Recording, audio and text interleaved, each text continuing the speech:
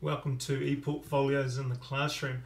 I wanted to just present an introductory video to get you familiarised with Moodle. Now when you log in, this is the screen that you'll see, and it will allow you to navigate to all the essential parts of this module. Now you'll see listed here the assessments. You'll need to know about those.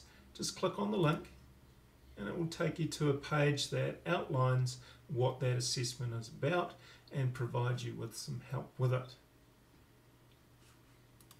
Click on the main menu to return, and it's the same for all of the assessments. Become familiar with this, really important. Okay, as you click on links, it will open up in an online document and you'll be able to either download it or just read it from here. Right, so that's for writing the essay. And you'll also be able to submit it through this link as well.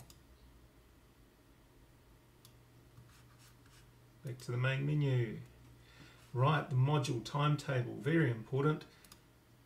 It will give you an overview of what we will be doing each week and also the content that we will be covering. You'll see that there are numbers against those.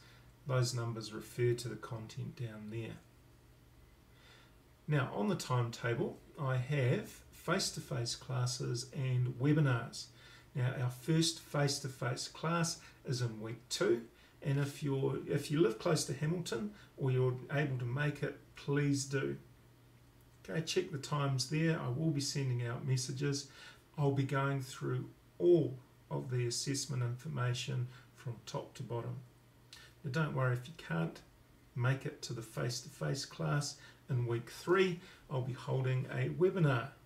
So for information about webinars, you can click on webinar preparation. Now Mahara ePortfolio, just show you that link. This is an online ePortfolio system and it's what you will use to learn about ePortfolios. And you'll need a comprehensive knowledge of what it's about, because in your portfolio assignment you'll be demonstrating the skills used within an ePortfolio. Now you'll get your log on by week 3 to be able to start using it, and we'll use it over the duration of the semester. If you need to get in touch with me, just click on contact and all of my details are there. The only active link I've got on here is my email address.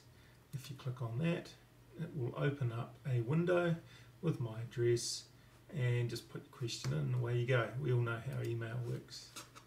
Now as far as looking at the information for each week, I'm on week 3 here, and you'll just notice one block.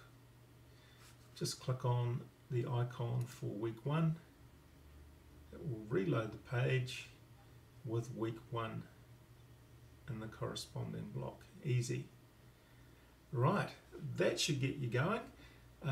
There will be some more to learn, but familiarise yourselves with the module handbook, the timetable, and put those dates in for the webinar and the face-to-face session. Ka kite.